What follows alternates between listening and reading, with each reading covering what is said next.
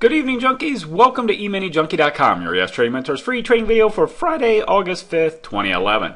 Today we had a total of 12 executable trade signals for a max potential of 71 ES ticks. This video is for educational purposes only, is intended to highlight our high probability trade setups and give you a feel for the quantity of trades taken each trading day using this approach. A full trading plan and daily live trading room can be accessed via our website at EminiJunkie.com. Okay, we opened up this morning right around 12:25. We were right on the edge of what we call our high probability gap fill. It was a super large range due to yesterday's price action and actually the price action we've been having all week. But nonetheless, we opened right on that edge. And the first thing we did was we kind of moved a little sideways, pushed down through our moving average underneath the daily pivot, pulled right back to it.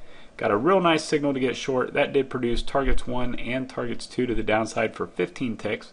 And the market, as you know, picked up a lot of momentum after that. Actually, so much so that our chart started getting a little lopsided with our particular charting platform, with the one that I project here. But I always keep a backup data provider, actually two. And so we were able to read the charts okay. And we actually had a signal, this moving average, that there was some tick data lost on this particular platform. But we did get a valid signal. The moving average was actually down a little lower here.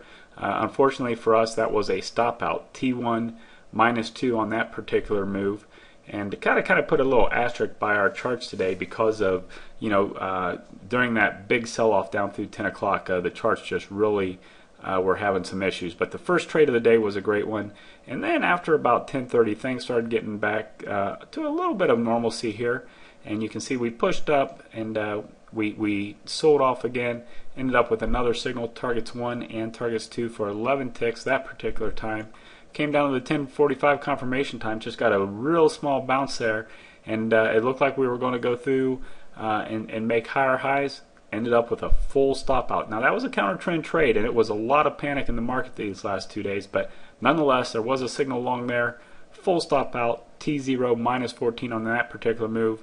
And then we had a nice signal set up to the downside, just hit us to the tick. No fill on that particular trade, only to see the bottom fall out again. Unfortunate for that one if you didn't take an aggressive entry, but no fill there at 11:10, so no points to take credit for on that particular move.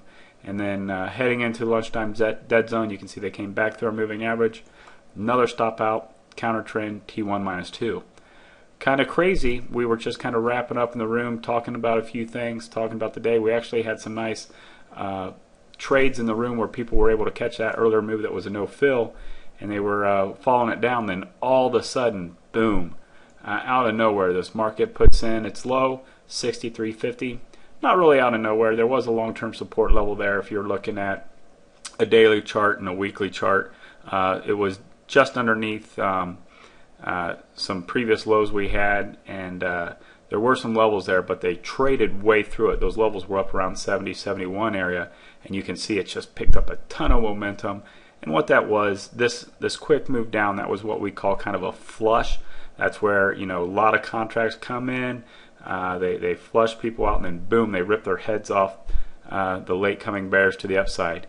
And we traded almost 45, 50 points during the lunchtime dead zone. We call it the dead zone. We don't trade during it because normally it is a little lighter volume, and it normally is a little dead and volatile, but nothing like today. All the volume was there. This market bounced about 45 points and just made a mad dash to the upside. Now coming out of the dead zone, we actually did get a signal to get long that did produce targets 1 and targets 2 to the upside for 11 ticks, and it was a little bit back and forth. The afternoon was actually quite productive for us.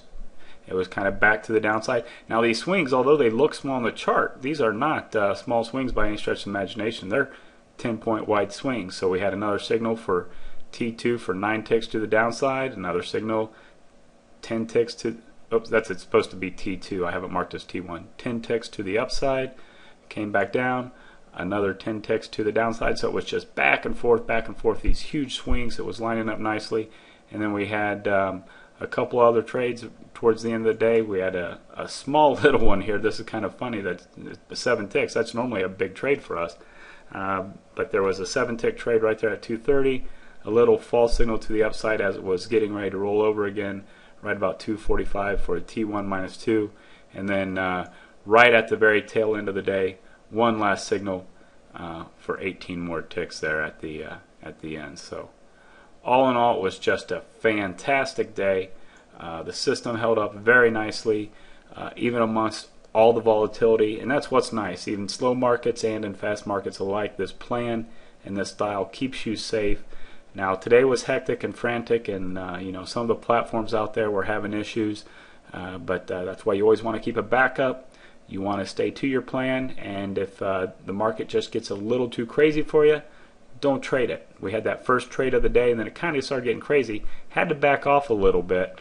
Then the swing started showing nicely again. So don't be afraid to keep your powder dry in times of extreme volatility.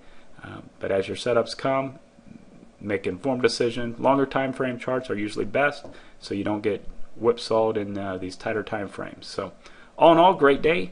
12 trades, 71 ES ticks, topping off a great week.